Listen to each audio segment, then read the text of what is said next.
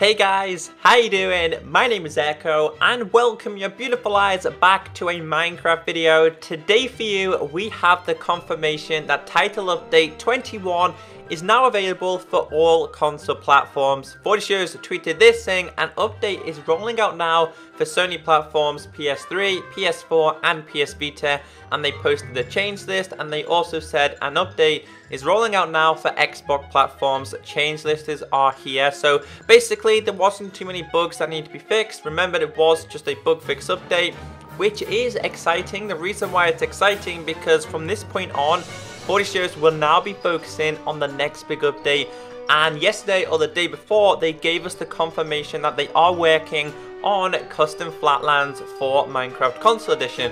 But anyway, what was fixed in this update? Well, they fixed some more redstone issues, which I am hoping will be smooth now. If you're a redstoner, you will know what issues needed to be fixed.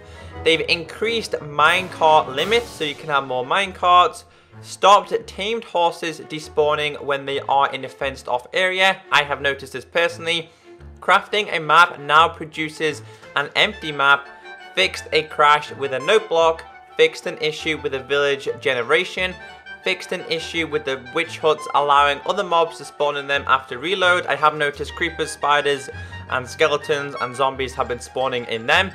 Fixed an issue where blaze spawners and chests don't appear in the nether after the nether reset. A lot of people have tweeted this towards me. Fixed a crash with minecarts traveling through nether portals. So hopefully you guys did notice an update. I know a lot of you did tweet it towards me.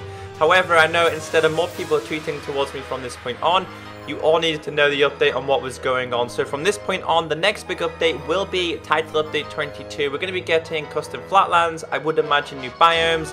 Hopefully hardcore mode, but hopefully you guys are excited about this. I will be live streaming tonight at 10 PM UK time, which is 5 PM US EST. Have a great day, and I hope to see you there. Bye!